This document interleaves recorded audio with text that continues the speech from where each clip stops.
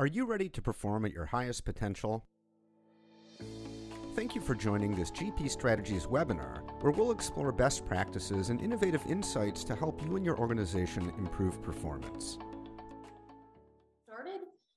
So hello everyone, and welcome to today's webinar, Enabling a Brand-Aligned Experience with the L&D Strategic Framework.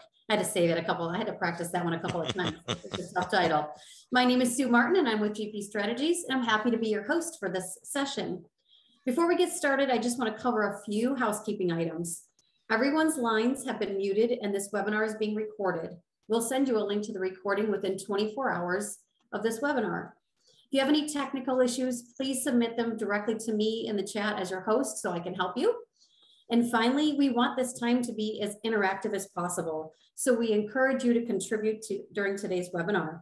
If you have any comments during the presentation, please use the chat to engage with our presenter and our other attendees.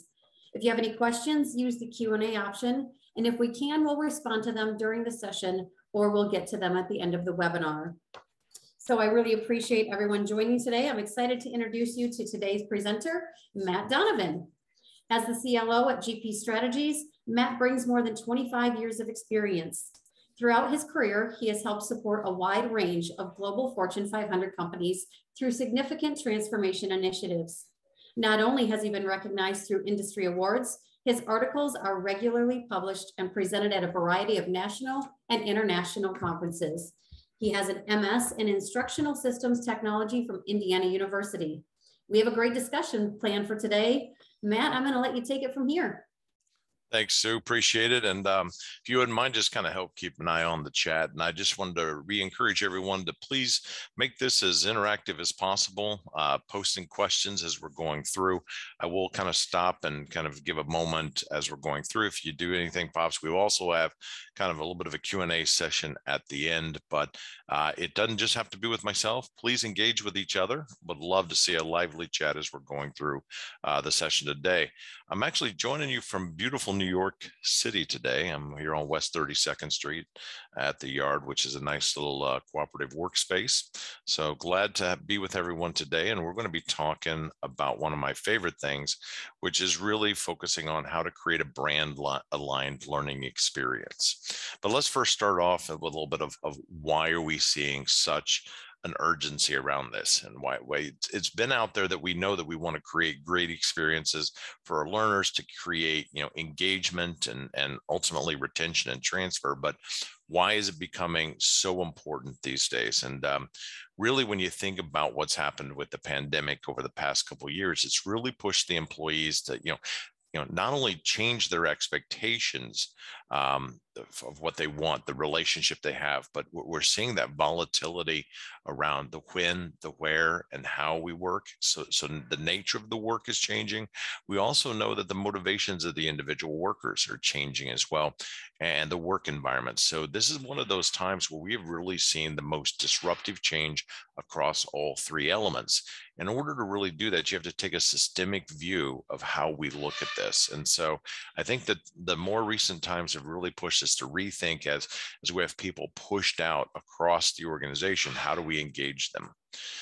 So let's talk about a tale of two experiences, and I would love to see in the chat here in a minute. I'm going to show you a couple, but would love to see your vote, which one you see. But here it is. We're working with Awesome Gadget Company, and they have these innovative products, and they have a wow customer experience from beginning to end, from initial purchase through tech support, and then the new repurchase or upgrading. It's a wonderful experience that is an intentional series of planned moments, which really create and reinforce that customer passion and brand loyalty. So let's think about, we're going to be a new employee. We're joining Awesome Gadget Co. We love the products, and here's our experiences. So we have the one on the left is that I've joined on my first day. I had no manager connection. My laptop hasn't arrived. I have limited access. I'm already overdue for my compliance training. I don't even know how to log in to actually complete it. I have a full day of mind-numbing webinars, and I'm not really sure where to go to help. Versus the second experience, which is really looking at, from a pre-boarding experience, we have a welcome, we have a mentor match. So before I even arrive on my first day, I've had a positive engagement. I've found out who I'm going to be partnering with to mentor. I've got an ergonomic workstation set up because I'll be working from home. I have connected technology to get that set. I had lunch with my manager on my first day, an opportunity to kind of, get in and connect with somebody. It's really a mobile first personalized learning path, and then access to team collaboration site with a nice team greeting from, hey, this is where we do our work. This is where we collaborate. Welcome to the group. So in the chat, I would love to see how many of you have actually experienced the one on the left, the first one on the left? How many of you have experienced that? Go ahead and just pop it in the chat. Fantastic. Hey, Scott, good to see you joining us. Yeah, I think a lot of us have been in that position to experience that one on the left. All right. Fantastic. Yes, unfortunately, I hear you with that. That is the sad truth.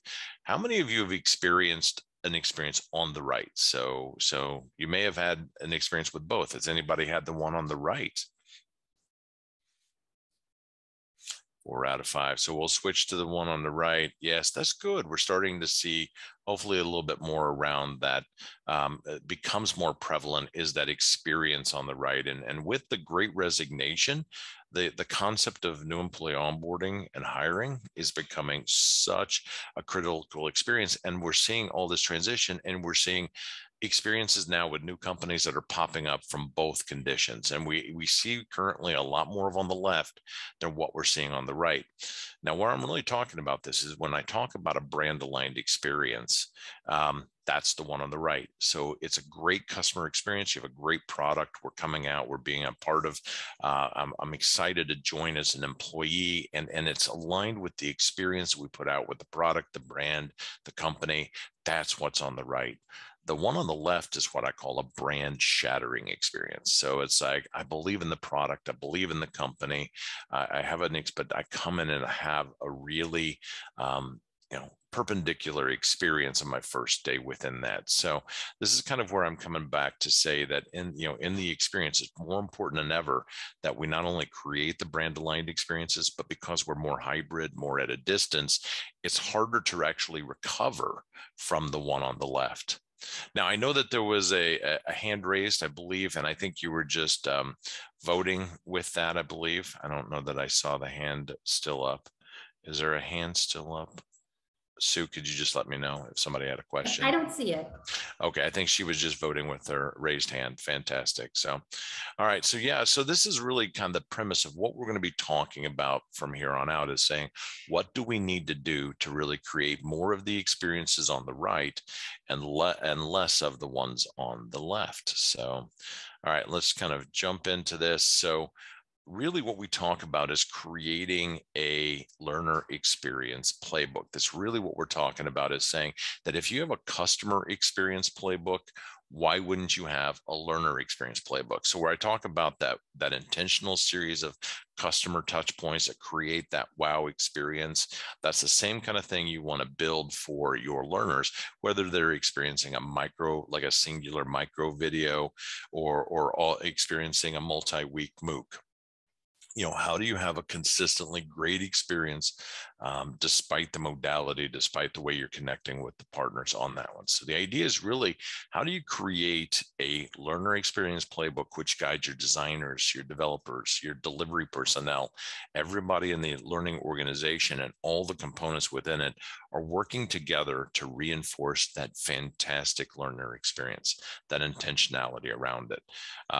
And so part of this is understanding that the structure of the L&D organization, and this is our L&D framework. These are 11 elements that we feel that need to be in place that enable the organization to deliver on that promise of a brand aligned experience. So out of this, and it's just a real high level set of descriptions on this, but it's everything you'll see in here, from governance to or get effective and development. So what's the culture? What's your change management strategies? There's some things wrapped into that. Operationally, how are you structured? How will you deliver? How do you administer? How do you report? Pulling some things out like that. How do you align with the business partners? Is it a federated model, a centralized, decentralized model? But how are you getting the insights from the business for both, the decision making and the decision input as to what you need, as well as the budget to be able to funding to execute on this. But that alignment with your business partner is absolutely critical. How are you going to maximize that to ensure that continuity? Learning, what do you know about your learners? Thinking about the profiles, the learner experience that you want to have, the digital learning strategy, all of that within that kind of, how are you going to design great experiences? Leadership, technology, how do you create a tech stack that's going to reinforce a seamless, frictionless experience that really promotes the desired high impact experience you want to put in place? Innovation, how are you going to continue to productively pivot as the environment changes? You want to bring in new technologies, or you want to shift your methodology. How do you do that in a proactive, productive way so that you can be evidence-based in bringing it in? Talent management alignment, this one's really growing significantly as we're seeing more around the topics of talent mobility and integrating a concept like talent mobility, which deals with work culture issues like talent hoarding, or how do you culturally change an organization to promote the mobility in the organization, but also enabling the employees to think about what it is they need to get for that next skill, those skills for the next job as they're moving forward. So just kind of working through that, organizational and then measurement and analytics. So these are the 11 dimensions of an organization that you kind of want to think through, that you actually are ensuring that you have a great experience. So now we've been talking about a learner experience playbook as we're going through here. So there's, this is a shortened element of an expression. So this, just like you have style guides and you have brand guidelines, this is about how you actually capture and convey the learner experience so that designers, developers, delivery, administration, everybody is on the same page about what we're trying to deliver in terms of an experience. So there's 6 components. We first start off with really, who are you designing for? That's the first body. We're really trying to understand the learner segmentation, personas about who we're building for. And then what are we solving for them at the high level? What are we trying to achieve for them? And then the next one is really the narrative of the broader learning journey. So what does good look like as they engage with the learning function inside the organization? What do those touch points look like from beginning to end, to being able to find what I need, to be able to know how I've progressed, to find what's next? The whole entire experience, what does good look like in terms of that experience? Alignment with business outcomes. Now, number 3 and number 6 really tie together well. But number 3 really says, what are you trying to help them solve, achieve, or perform? So it's in the end, what are you trying to help them really, I'd say, leverage the learning that you're providing to transfer that to the workplace to drive outcomes? What are you really helping them solve? And number 6 comes back about how you're actually going to measure how well did you deliver on that promise to help them solve that problem, achieve, or perform. How will you measure the efficacy of the solutions you're putting out, but also the process that you put out there to continuously grow and develop them? So 3 and 6 really come together. Think of it as one is like setting it up, what we think we need to measure, and number 6 is how we're going to execute, pull, and bring that back and forth. So number 4 really is those key learner touch points, the engagement, the entry, the re-entry, a range of moments of learning need. Those are really some of the bigger pieces that we want to think about mapping it out overall across the experience. So whether you're at an enterprise or at a functional level, how will you basically work for your target audience as they enter the experience, leave, and come back? And number 5 is really mapping the learning environment. This is looking at your technology from beginning to end. How are you, using technology to bring them in, to basically get them into the learning experience or push the learning experience into the work environment. So let me just pause here and see if there's any questions so far, with any questions with what you're seeing here. Or actually, let me just also ask one question for you as well, see if there's any questions you may have. But I would love to see if any of these, does anybody out there have a learner experience playbook that they've currently used in some format or another? Mariana, I love this, that the looks of good comes before solutioning. I love that. And we're really talking about a systemic description of the system that we put in place, not the actual pieces and parts in it. That guides those designers to build the pieces, to build the parts, but everything that's built or delivered is in alignment with that overall system description. I love that. Natasha, you have something similar, but didn't call it a learner experience playbook. But I love to see that we're really talking about, if we're going to talk about, here's our style guidelines, here's our brand guidelines, why wouldn't we have experiential guidelines? So, and I'm glad to have that we can actually add in some of those elements we have there. Anybody else? Let's see, we have a couple folks that say no. Anybody else want to share if they have any? Now, interestingly enough, I know some of you have worked with what I would consider high-touch marketing companies, and the concept of the customer experience is in the retail space is something that's very prevalent. So there is an intentionality in trying to align this, that most businesses have customers, and most businesses are very intentional how they work with their customers. So we're really trying to leverage what we should have been doing as good designers of learning systems, really bringing that forward into something that aligns with what businesses are doing every day. And Deb, thanks for sharing as well that, really figuring out the coordination and the alignment across the business stakeholder groups. Absolutely. And what we're seeing today is that with the constant shifting of the organization, the reorganization, all of that, we're seeing some stressors. So as you're trying to map those business stakeholders with a constantly shifting, it's really hard to sometimes get sustainability or traction. So that may be something that if you have a highly volatile space where your stakeholders are shifting constantly, how do you actually create a system that enables them to, even when they get in, they can get traction. So it's not tied to one person. They can actually move into a little more of an infrastructure that allows them to participate well. But great conversation. I love seeing that, really how important this is for us to get this right. And I can't really, I think, emphasize enough the importance for measurement and feedback. This is how you gain credibility with the business. It's not about opinions. It's not about learning theories. The question is it moves it out of to, I have an opinion, they have an opinion. The measurement and feedback allows you to not only prove, but improve the experiences you're going on. Because the assumption that you're going to get it right the first time, let me just tell you, perfection is not an option. You'll have continuous improvement, but that measurement and feedback framework allows you to do that in a sustainable way. And we're going to talk a little bit more about that here in a second. So please keep the comments coming. I'd love to see the chat popping in here. Yes, 6 is the hardest. Absolutely.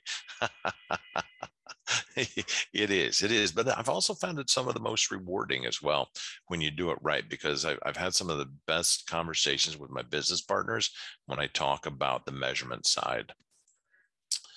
All right, so let's talk about the stakeholders. I know we talked a little bit about the stakeholders. We talked a little bit about, who is in our group of stakeholders. Sometimes in the learning space, we think about SMEs. They give us the content, we go build the courses. So clearly SMEs are stakeholders. A little bit about the learner target audience. We historically talked a little bit about learner characteristics. Give us a little bit about how effective the solution is based off of what we know about them. But your A performers, who is doing the job or the role really, really well, being able to find those, to understand what makes a great performance in that space? What are the behaviors, the skills that kind of come into that? So, and thinking not just about content, but also getting back to transfer and application. What does that look like? And then even taking a step back, looking at the broader performance support network, all the people that enable the work experience. And a new employee onboarding, you have the onboarding manager. You may have a group support person. You may have the HR person over this. You may actually have a recruiting person as well. That's getting them as they go from, hey, I've signed on to the company, to a little bit of pre-boarding, to getting your job, to moving into the work with that. So you have a system of folks that are enabling, not only the new employee onboarding, but a range of the learner experiences. You've got to think about all of the humans that actually enable the system to work well. Coaches, mentors, anybody else I would put in this category. And obviously the business stakeholders, they're going to help define the business success criteria. They're going to talk about the performance flow, a lot of that coming in as well. So it really is the ability to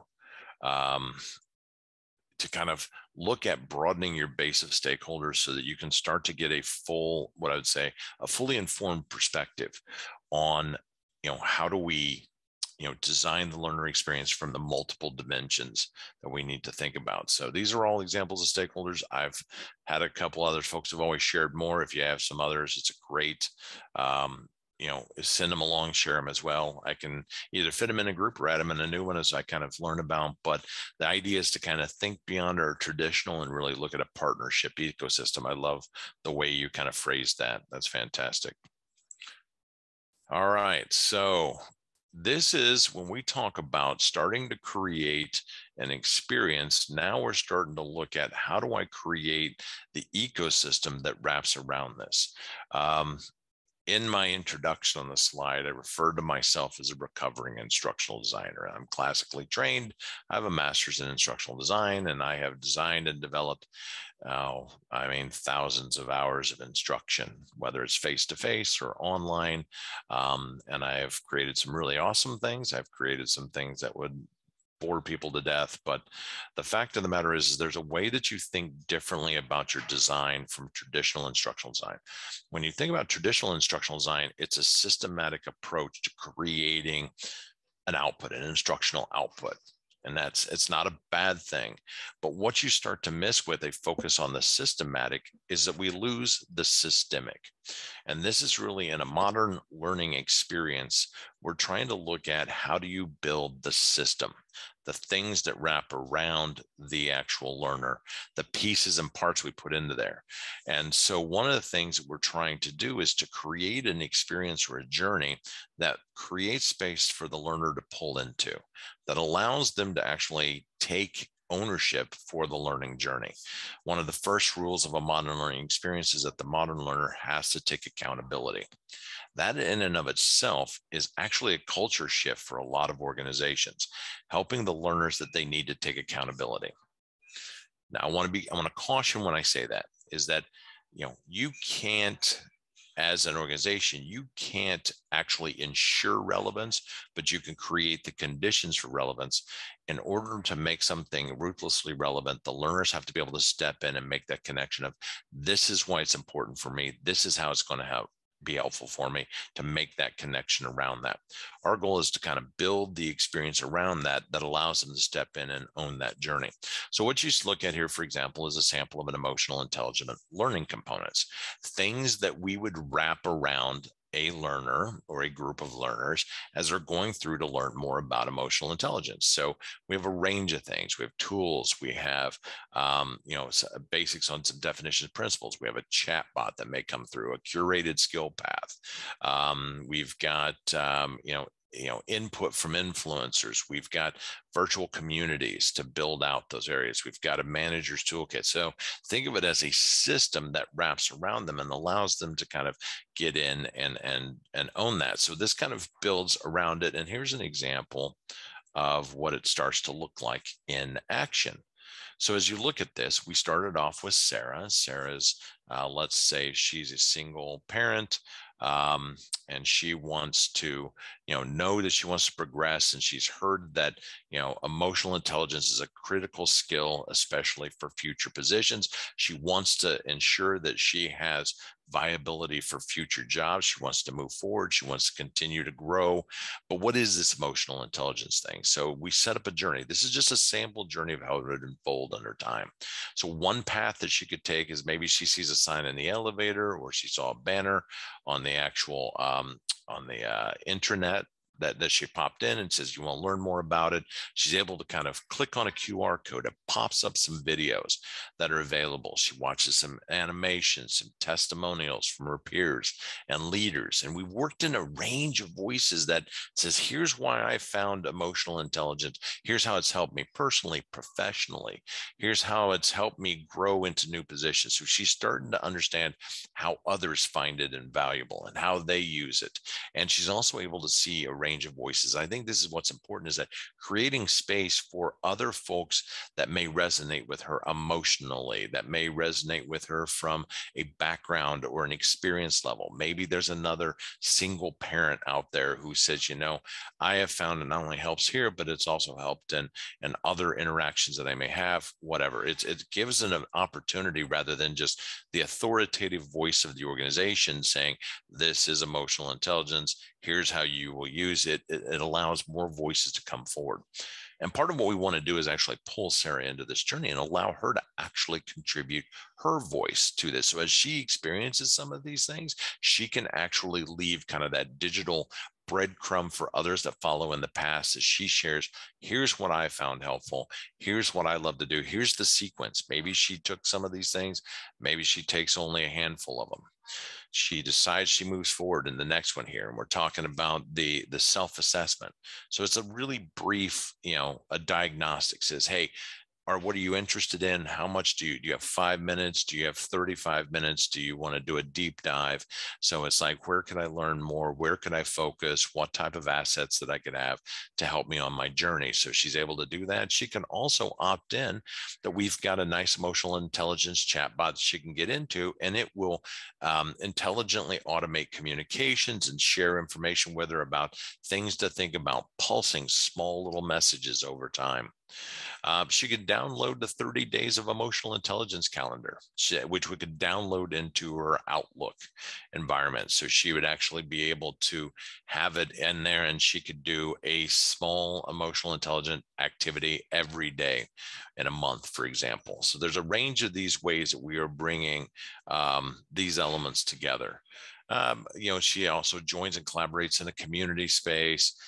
She's can download articles again, and then she sees that there's more content, more experiences coming. So she can kind of tag this as a place that she wants to grow and learn more about. She could go into a deep dive with a cohort that is spaced learning over time that really allows her to dig in and talk with others and share with others in real time or near real time. So like a semi-synchronous activity where she can share and grow with others within a set time window. So the idea here really is that we're trying to do two things, and that gets back into being able to show how things actually really grow and flow over time. So from a traditional instructional design, we often think about sequencing and chunking are common practices that we do. Now you're bringing in intentionality around flow, ecosystem design, and support. We're changing what we're putting in this place. So let me pause. Thoughts, reactions. How do you guys react to this? Does this make sense?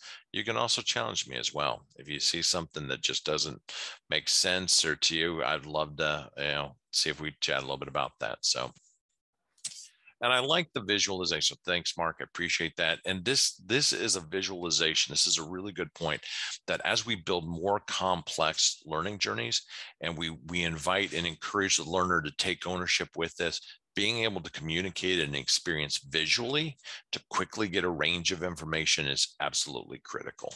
So not just being able to put it out in text, but can you show a picture? Can you allow them to scan, get a layout? Can you have them be able to click into something to learn more so it has elaboration opportunities? But absolutely, it's an important way that we think about bringing in the visual messaging into the experience itself, not just the actual learning experience. But again, that's where we try and get back to say, if I want to create a great learning experience, but I want you to participate, make it easy for me to figure out what the rich set of assets I have, what are the outcomes, how do I use them? So Mick, I love this. It's great. Is there a personalization component to make the learner feel like you're communicating with them on a one-on-one level?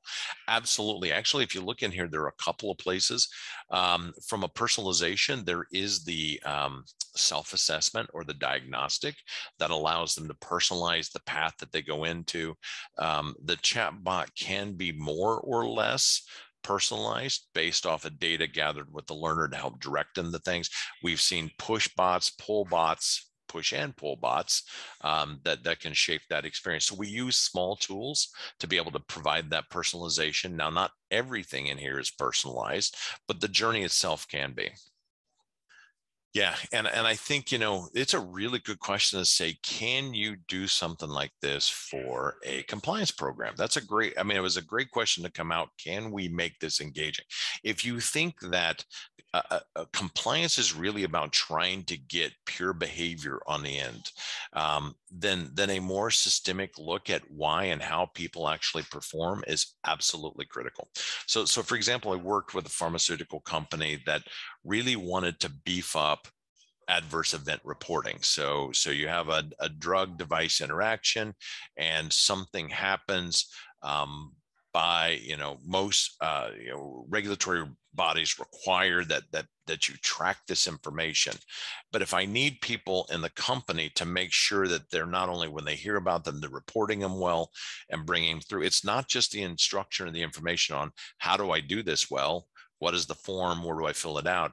You also provide additional supports like a hotline to be able to do that. You also provide folks that are champions that can help you gather the right information to be able to do that. So you look systemically at the entire process. So even though there's a compliance component that everybody hears about an adverse event or a serious adverse event you need to report, you've put a full system in there that allows you to not only convey what's important, why it's important, you've given them the tools that make it easy to do that. You can now track and monitor more effectively. You give them feedback on the completion of the task. So you're, instead of trying to focus on training, carrying the bulk of the load, you're really looking at a full performance system. So, and we've looked at them from everything to like anti-money laundering to phishing practices. So incorporating more of that full range of experiential elements into not just learning, but performance. And that's I think one way how we start to think different about compliance, just like check the box, to do I really want to change behaviors in the field? So it's a great question, but can we show how those different pieces would pull together in a visual to help people understand the system? That's a great way in there. Phil, love to see this. It's another piece is the acknowledgement from the organ leadership that this is valuable time. I love that. You are absolutely right, Phil, that we all know that you can create the best instruction, the most engaging, but if the leadership and their management doesn't reinforce that it's important to take the time, that this is an important commitment, usually culture will eat design and strategy for breakfast. So you have to really be able to kind of keep that consistent all the way through.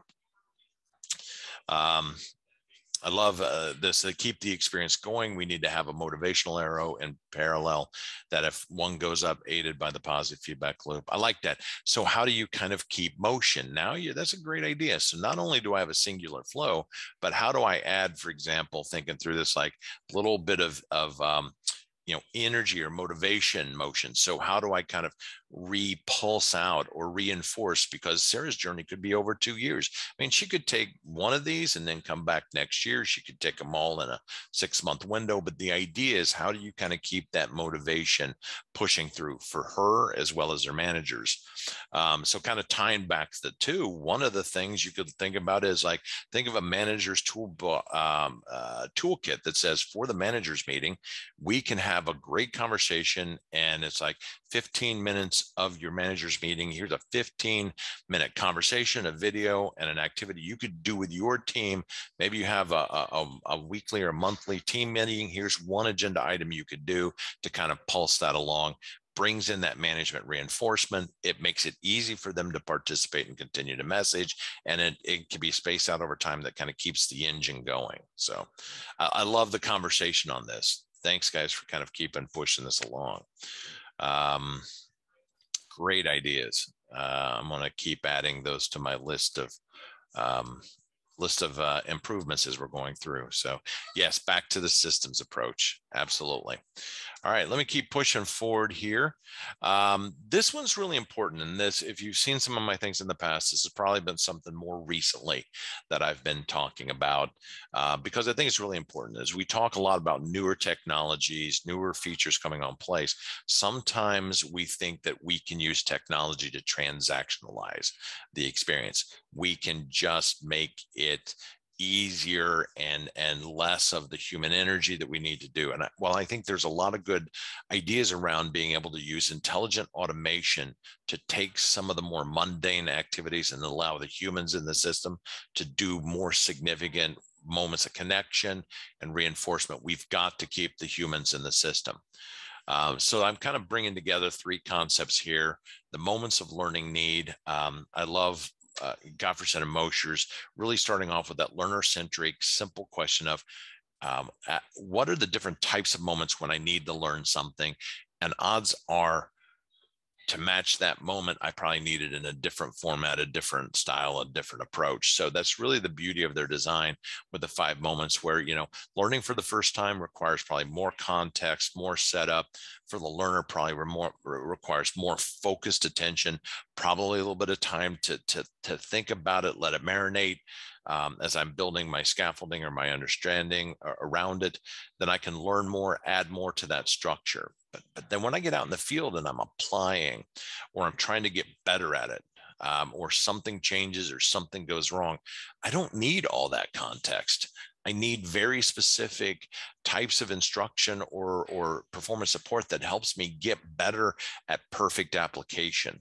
Or I need to say something's changed. I just need the answer on how do I address the change in the environment. Either what are other people seeing and how are they responding to it, or what have other people solved around it, or how can I address that change? Or when something goes wrong, how do I find something specifically on that? I don't need to go back to the history of the concept for the past 30 years.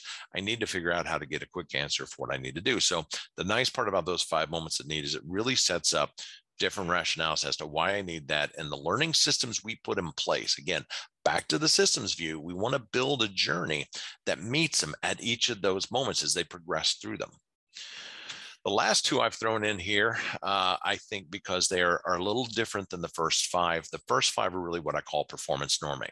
They're all about us being able to, you know, I have work and I have a task and this is what I want to do, and I need to get better at it. So it's really helping me be a better performer on a specific task.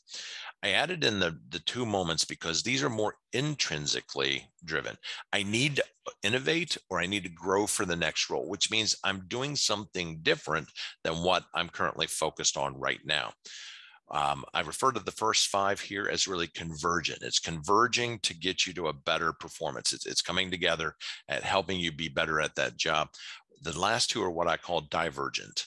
You know, don't send me the same things that I had before. So this is important because we have systems. So we think of like Netflix is just something we're probably pretty familiar with. Says, if you like this movie, get more of this. So if you're doing this job, let me send you this type of information.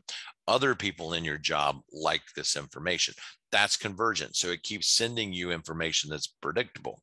What if I need to see something different? I need to innovate. I need something new. That's divergence. So when you're thinking about your learning systems, you need to be able to think about how do I get them to break the algorithm, to find the things beyond what is currently recommended to me. And that's a whole new system. So you want to kind of bring in that allows you for convergence and divergence. And that's really where it's going to be important. But moving on, so really to meet these moments, 3, 4, 5, and I would argue innovation and growing for the next role, these really are fed by the expanded learner roles. Historically, we've had the relationship where organization will provide you everything you need to do your job, and the learners were just traditionally consuming, which was the first role. So if you were going to do accounting, we got an undergrad accounting major, comes into the company and will teach you how to do accounting here at the company, and then you're an accountant for the next 5 years. It's kind of set up to be that way. But the way that we've seen disruptions in the jobs, the roles, the skills, how they're blending, the mashups, all of that is shifting. It's the shelf life is going down dramatically on that. But the way you meet the applying, getting better at applying or adjusting to change or failure, you now have to bring in the rest of the employees, the performers, the learners, the workers, everybody in to help solve that problem. And this is where social learning really comes in, because they're not just consumers.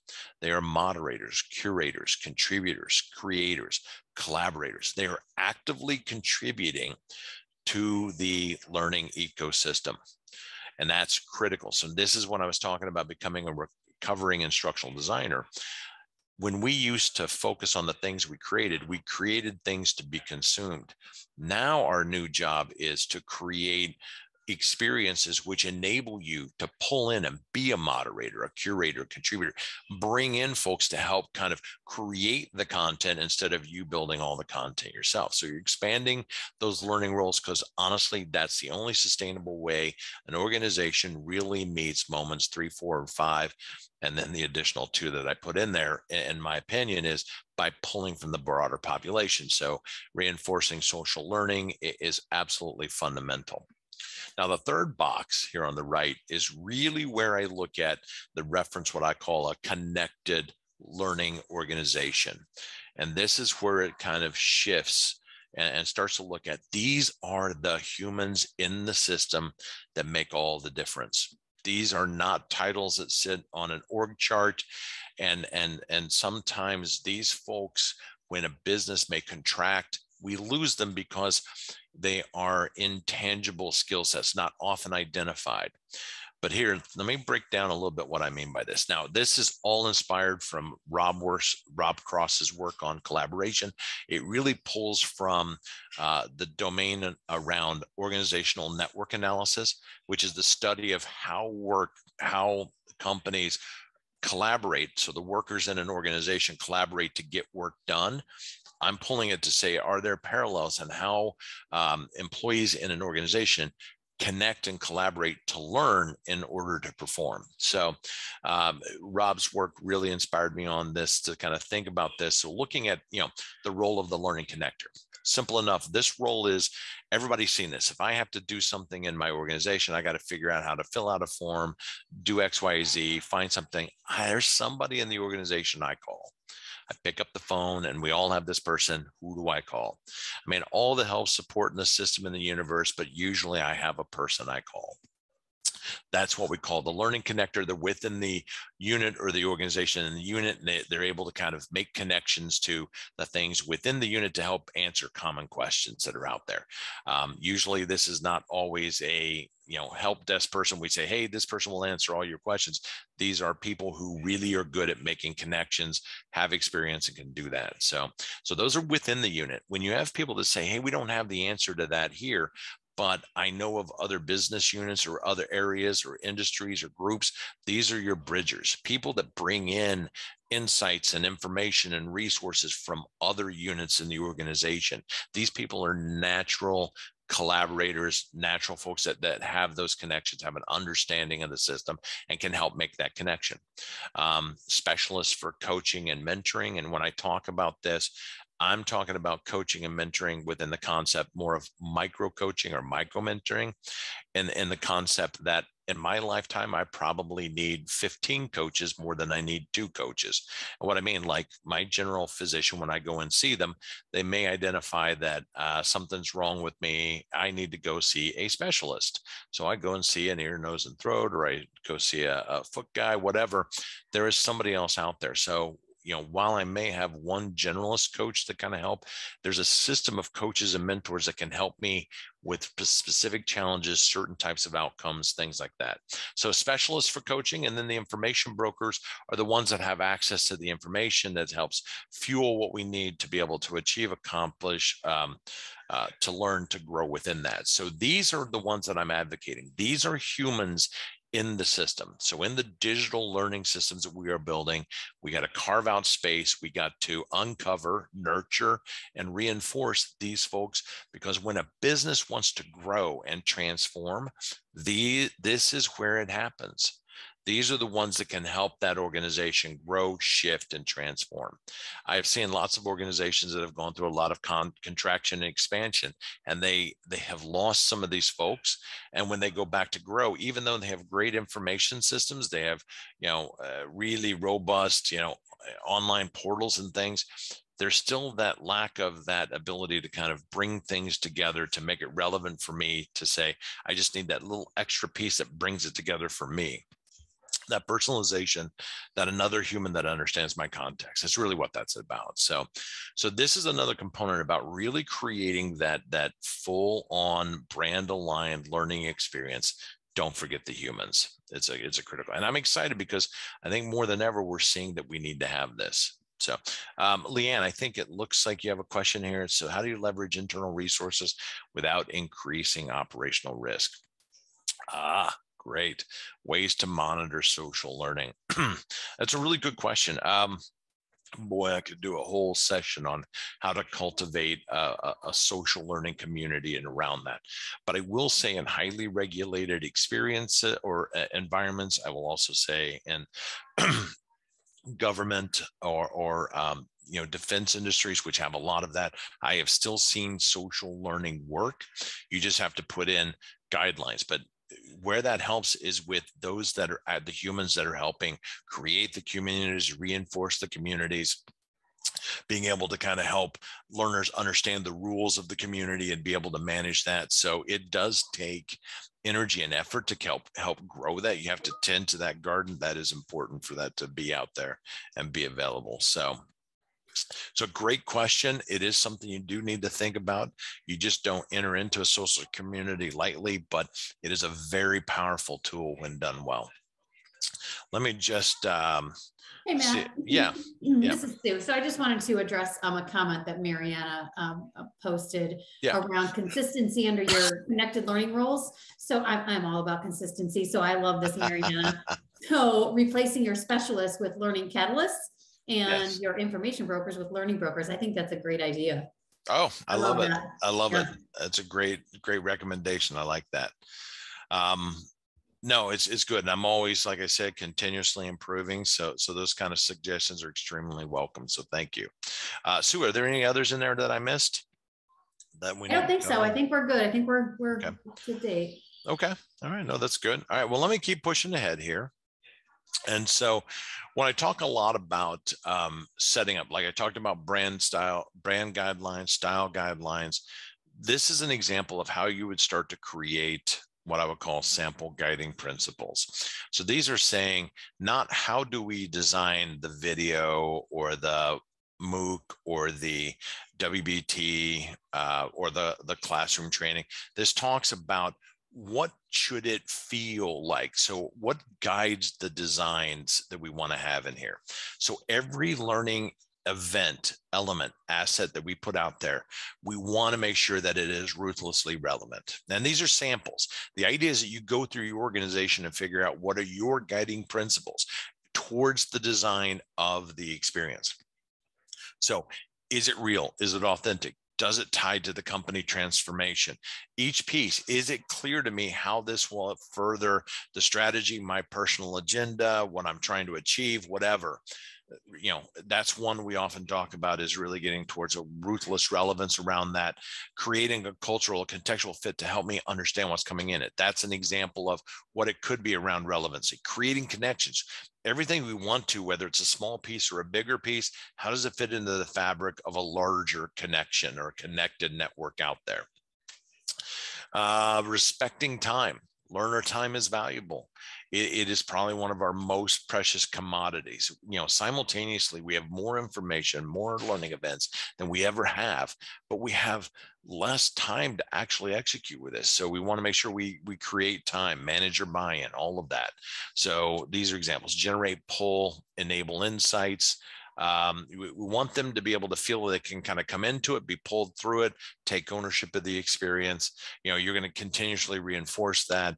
Enable insights. Everything needs to be able to be measured. How will we know whether it's working, or how to, through evidence, actually improve it intelligently as we're moving forward? So these are just sample guiding principles. The idea is that you would go through an exercise with your organization to say, this is what we want our experience to be. So these are key components within that. Let me see, let's take it here.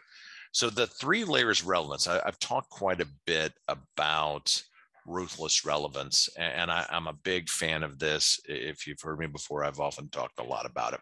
But here's what I call the 3 layers of relevance, and there's probably 4, 5, or 6 out there. But let's take the concept of business acumen as we look at this. So when I think of business acumen, my first layer is, for example, financials. Reading financial statements are part of business acumen. So I might start off with, what does an income statement look like? What can an income statement tell you? And this content is readily available. You can find it. You can borrow this content, or you can buy this content at low price to be able to put this in. This is not something an instructional designer needs to tell you, but it's the first level of what is an income statement, what's a cash flow statement, what's a balance sheet, what does it tell you? All of that is pretty readily available.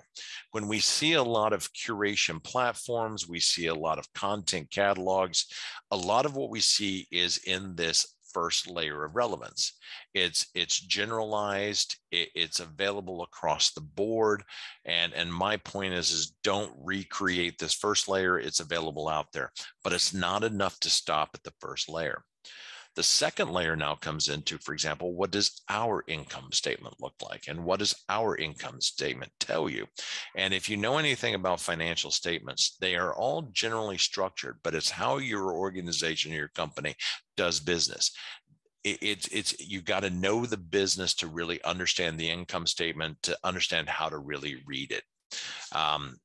What's really happening behind the numbers that you're seeing in there. So this one, as you can imagine, you probably can't get from a LinkedIn learning catalog to say, what does Acme company income statement tell you? It's not going to be out there. So this is something that would be great to be, not only as instructional design or a design team you could create, but this would be a great asset to have experts come in and start to share and contribute. So some of the other learners in the system could start to create their own narrative of what does our income statement, or here's how I look at our income statement, or here's how I read it. Now, layer 3, for example, gets into how can I use the income statement to drive business decisions? And this is really where you get some really great, I think, insights from the practitioners in the organization to kind of step in and says, here's what I use from the financial documents, plus our business decisioning model, plus the other data endpoints. This is how I drive evidence-based decisions to drive business outcomes. And this is where you really start to see the application happening. So this is when you think about the full range of building content in the system, the ecosystem, opening up the voices, opening up the sources, where you're going to probably spend more of your time to create or enable or share with others in the system to do.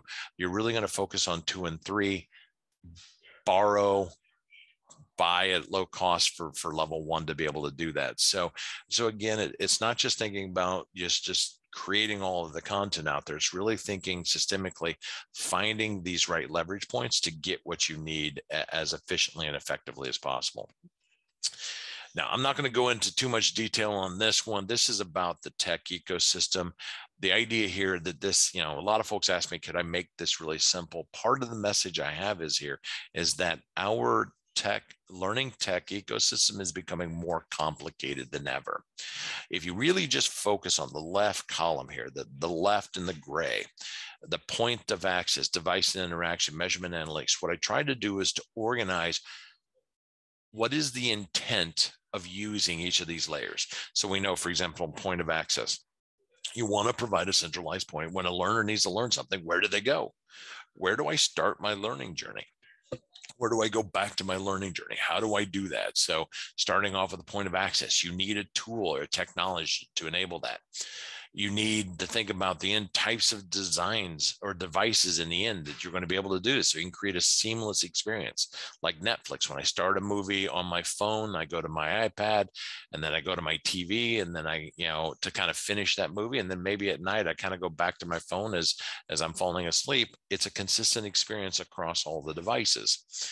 Measurement and analytics, the experience layer, which we've seen a huge explosion in the ways in which we engage learners to provide the information, push, pull, VR, so immersive. There's a whole range of things in that space. So the first four really are about the points of interaction with the learner. The bottom two are behind the scenes. These are the things that the organizations need to think about. How are you going to manage, share, update, release, deliver the content? And then the bottom of the learning assets, really, that's atomic building blocks out of it. Now, the dark blue on the right here, this is the one we're seeing a lot of growth.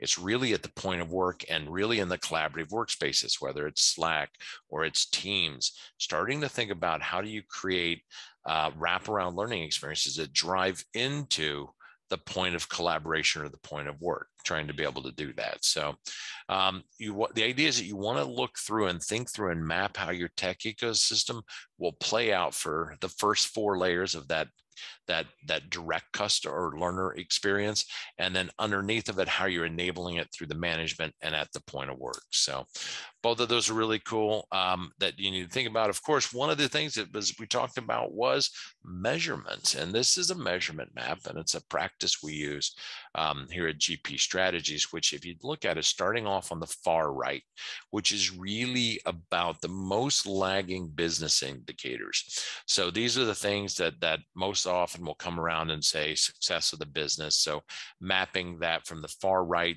working your way back from the business results to the leading behaviors or indicators up to the investment, which is really the solution that you put in place. The idea is that you're here to kind of create a causal chain, a causal logic chain that says, and trying to get to alignment, that if we are trying to say for job site safety, for example, that if I have supervisors, I look at percent of supervisors completing safety training is high, and I can go through the indicators that say, yes, early on, all these things are happening. Are we seeing the numbers of worker comp claims go down? Are we seeing a reduction in a number of work days that are lost due to an incident? All these things give us the ability to say, is our investment contributing positively to these numbers? And then ultimately, the assumption is that if we hit these markers, it will get to profitability in the end. The beauty here is that it's not that Kirkpatrick or Jack was really wrong about the levels 1 through 4, level 1 through 5 for Phillips or Kirkpatrick. They never talked about sustainability. This is about being able to sustainably measure in the organization from beginning to end. All of these data points are data points that are usually already collected by the business. If I can show the causal chain and work in a couple of the learning elements, I'm automatically building out a sustainable approach to a level 3 and a level 4 evaluation that is more sustainable because I'm already collecting the data and aligning it back to the learning experience. And that's really the heart of it, is that why do we not do a level 3 or a level 4? It's too expensive. Am I going to go out and spend $75,000 to figure out a $200,000 initiative worked or didn't work? Why would I do that? But let's build in more sustainable ways to kind of capture the data as we're going through this experience and really looking at the job site, and this one's just a job site safety. You can do this for a variety of programs, but it allows you to get to that, what we talked about, box 3 and box 4, or box 6 in the whole learner experience map. It says, what do we want to help them get better at? If it's job site safety, that's what we want to do. And then the other says, how will we actually measure it to know that we've been successful in it? We've answered it with this graphic here. So, and we have other resources that are available. If you're interested in those, we can definitely get you some links to those. There's some great videos out there that talk more specifically about the measurement mapping process. but I know we're getting close to time. I want to pull up the chat, see if there's a couple of questions I can answer for folks, but I would love to have you. If you guys haven't connected with me already, please reach out and connect with me. I think it'd be fantastic to hear from you ongoing. I always look for new ideas, new insights out there. So, and yes, we will make the slides available, but I know we have about a minute or two. Is there any questions that I can answer or any other thoughts or feedback? So. Ooh, learning nudgers. I saw that one from Ariana. I like that. Social learning and tips. I like that one. Anyone else? Any other questions?